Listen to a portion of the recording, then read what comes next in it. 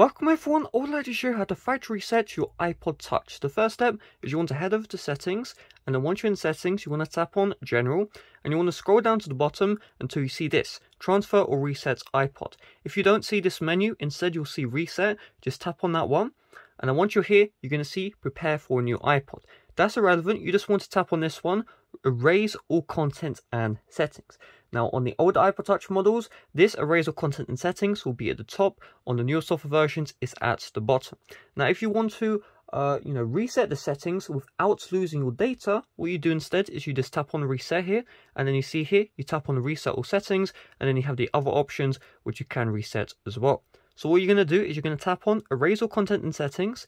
It's going to bring you to this page, and you're going to tap on continue, and then you're going to tap on erase iPod Touch, and once you've done this, it's going to start the process of the factory reset. So what it's going to do is it's going to erase all of the data which is on your iPod Touch. This means your photos, your apps, your app data will be completely removed, all of your messages, etc. And it will bring the iPod Touch back to the first screen it was when you first bought it. So that's the hello screen where you can do the setup process. And so if you're planning on selling this iPod Touch, for example, that means that the new seller will not have any of your personal information on that iPod Touch because the factory reset would have removed all of it.